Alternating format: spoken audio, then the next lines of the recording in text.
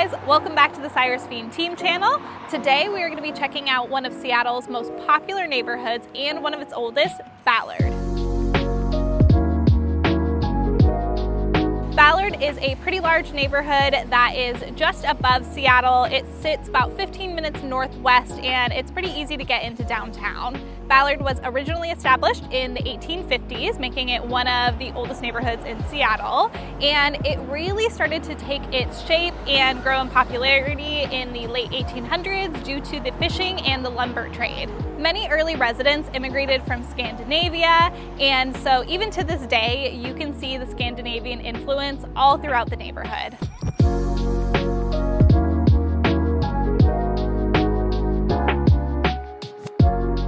We're here outside the National Nordic Museum, which is a great way to spend the afternoon, very educational. It's about 20 bucks to get in, and it goes over the history of 5 different Nordic countries, and it has about 12,000 years of history in it. So really fun way to spend the afternoon here.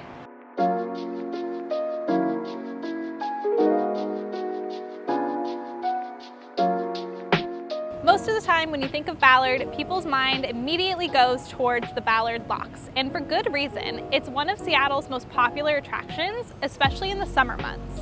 It's a super cool experience to watch, and what happens is boats go to and from Lake Union to the Sound, and so they go into these locks, they tie up, and then the water level raises or lowers depending on which direction they're going, and it's just such a Seattle experience to come and watch this happen. Even if you've lived here your whole life, it's still fun to come every once in a while and just see it happen. On the other side of the locks is the salmon ladder, and this allows the salmon to go to and from the Puget Sound to complete their spawning process. You can watch them make this journey from late spring to early fall, and peak viewing time is July until late September.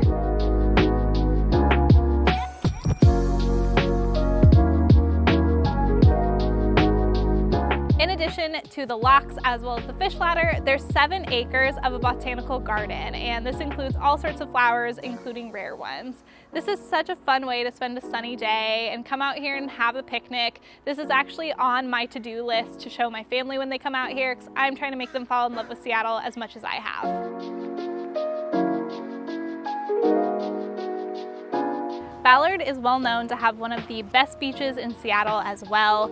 This is Golden Gardens Park, and it has a really awesome beach area. They even have fire pits, and you're allowed to light fires during the summer months.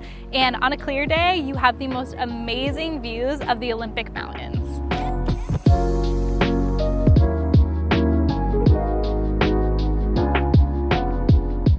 As you can see, you can come hang out with your friends, play a little bit of volleyball, watch the sunset. It's also a great way to watch the wildlife. We've seen seals here before. Really great way to spend the day.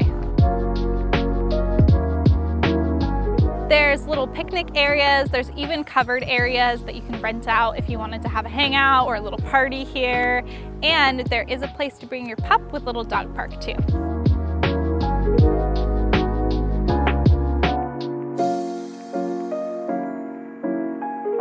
Ballard is a tight-knit community, and the residents love living here because of the trendy restaurants, bars, galleries, music venues, just all the fun things to do, including endless outdoor activities.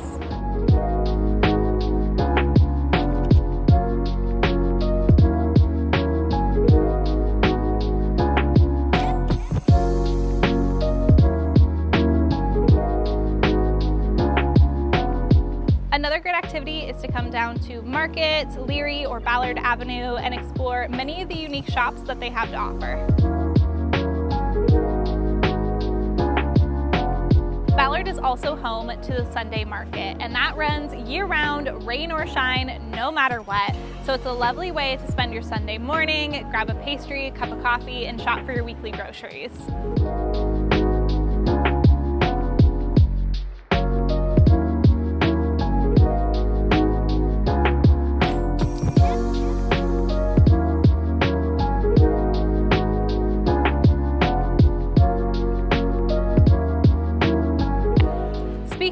Anyone who knows me knows that I am the biggest foodie, and in my opinion, Ballard has some of the best restaurants in Seattle. Some of those restaurants are Sabine, Northwest Parish, and what we're going to be checking out next, which is San Fermo.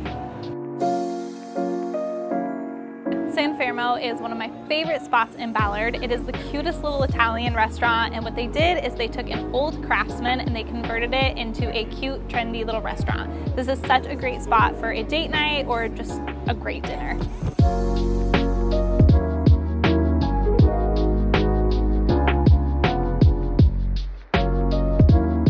All right, now let's talk about what Ballard has to offer in terms of real estate.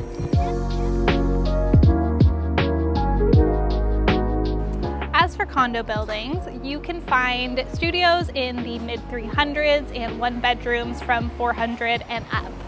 And there's an awesome mix of boutique buildings as well as brand new construction you can find in Ballard. You can find townhomes starting in the mid 700s and going up from there. And as you can see, most townhomes are attached and you typically find them in stacks of 3 or 4. They can have parking, carports, garages. Every builder's a little bit different. You can also find standalone townhomes as well.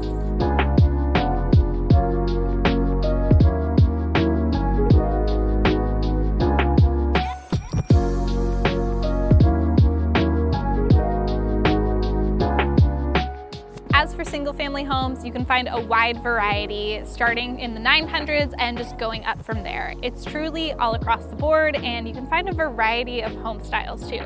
Craftsmans, Victorians, 1950 mid-century modern, war boxes, it's all over. You can find everything in Ballard, even new construction.